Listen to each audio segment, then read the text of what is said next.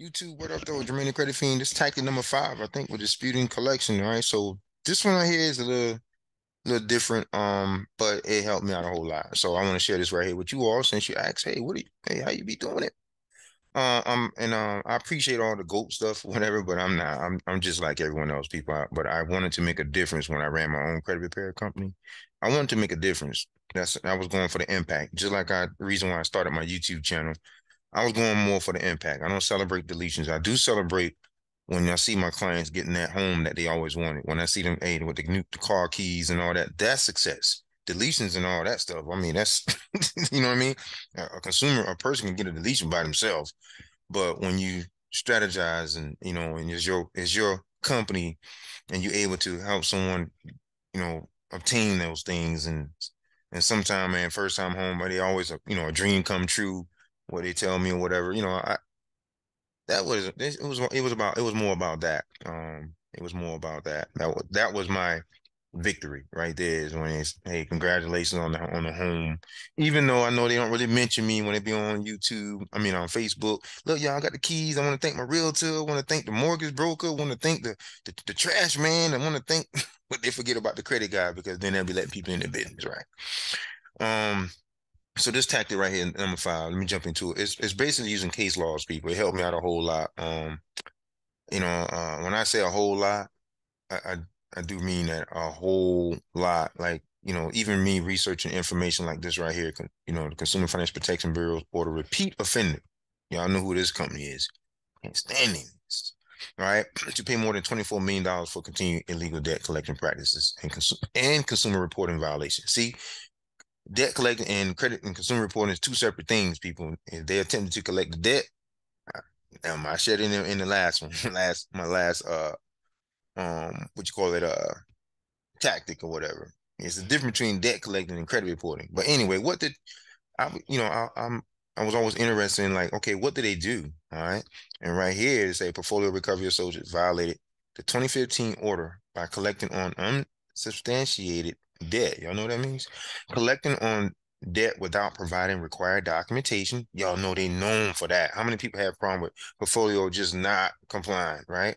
And disclosures to consumers. Remember those disclosures I told y'all about? Suing or threatening legal action against consumer without offering or possessing required documentation. Ooh. And suing to collect on debt outside the statute of limitations.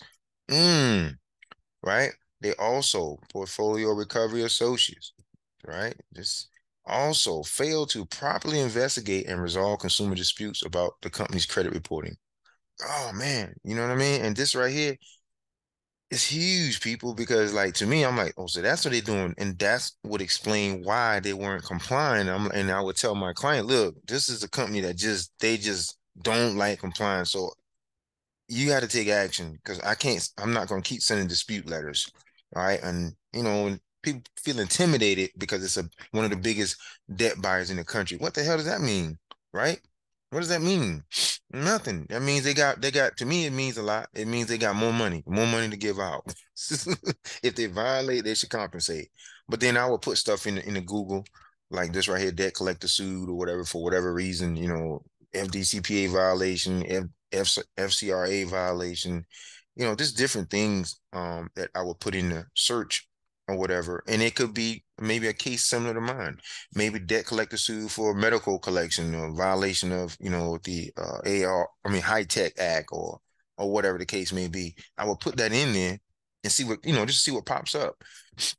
Now I learned about this right here. Let me go back in my group, when we have training on Sundays for my members.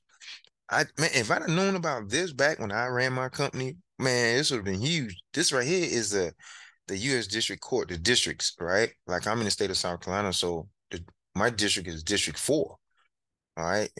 Alabama, Georgia, and Florida, District 11, Texas, Louisiana, Mississippi, um, District 5, and so on and so on and so on. New York, where you guys at? Where New York? What district? Damn, New York not on the map? Oh, there it is, right? I'm like, where New York at? That's District 2, right? District 2. So why this would be important, because I would look up cases, federal cases within my district. Think about it. So it doesn't matter if the debt collector company is in uh Las Vegas, I mean, in Las Vegas, Nevada, or whatever. Think about it. When you sue them, they're gonna come to you, right? So I want to look up cases within my district or whatever to help me with my dispute.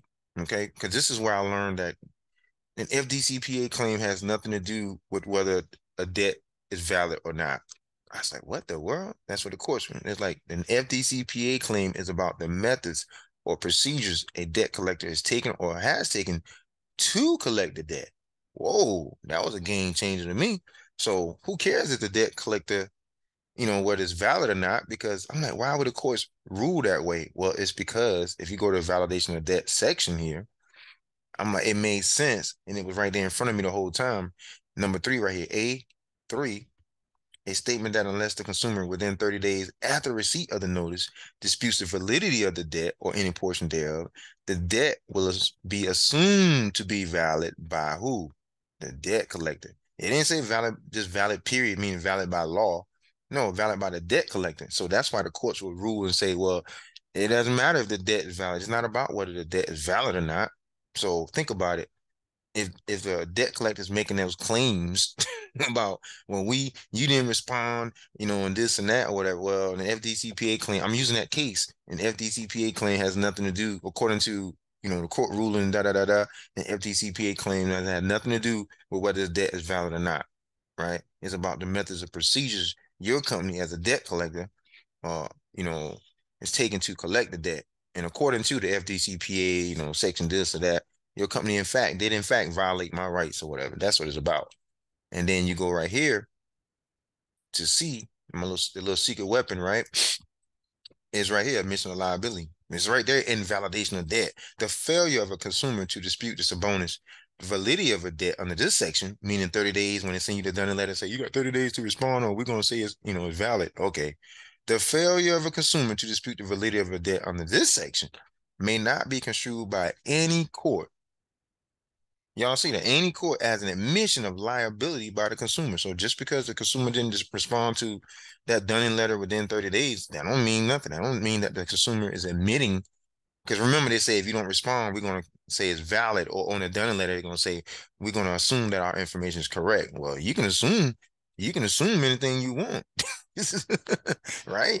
Yeah, you can assume, but that doesn't mean anything, because under the validation of debt, C right here, just because I didn't respond doesn't mean anything. So learning that, all that stuff from case laws, people, and you can use this right here, and you can look up cases. I think they have Pacer on here, court records. Yeah, find a case. You see, Pacer, electronic filing, court record schedule, all this other stuff right here. It's good information or whatever. So that's my 5th tactic, is to use case laws to help me with my dispute, not not necessarily with the consumer reporting agency, unless, right, I need to go to the registered agent, right? Like, that's when I would use cases. And I would probably, if I'm going through to Experian, then I'm going to try to find some cases, that's been heard in Experian loss with similar case, and use that against, to try to at least get the deletion. If not, get some monetary relief out of it without going to court. But use case laws, people, to help you out. This opened my eyes and saw, like, okay, I got a better understanding of how I need to dispute. You know what I mean? It really helped me out. So I don't want to get into the details and all that, because I'm just sharing tactics. You guys asked for my tactics. That's what I use or whatever. So I ain't say I'm gonna give a whole a whole class on it or whatever. I'm just pointing you guys in the right direction. This is stuff that it took me a long time. I ran that company for 5 years, and I can tell you right now, well, if my ex-girlfriend was still talking to me or whatever, she'll tell you how much time I sacrificed, like in that office, Coke, coffee, chocolate, whatever, keep me going. I'm up all night. And she's like, man, what are you doing? I'm like, I got to get to know this stuff, man. I really do, because I wanted that impact. And I took it serious. And then, so eventually it became like, okay, when I fight one of my client, a case from a client or whatever, a dispute case, that is, not a legal case. It's like I'm fighting mine. It's like they messing with me. So I'm not gonna let no one mess with me. I don't fear no man, especially not no damn corporation. They, you know what I mean? I'm not fearing them. Yeah, if anything, I want some money out of them. You know what I mean? That's all too. I'm just being real with y'all. Okay. So that's it. Tactic number 5. Use it. It may help, may not, may fit your situation. But people, it don't hurt to look up some laws. You got to do it on your own, okay? That's why I didn't put all these cases and stuff in there. You got to learn how to do stuff on your own. That's it. You got to be independent. Because if you relying on me to do it for you, what happens if I'm out of the net? Well, you can't get a hold of me. What, you stuck? You don't want to be stuck. All right. So hit the bell notification. I'm coming with the next tactic. All right. Peace, y'all.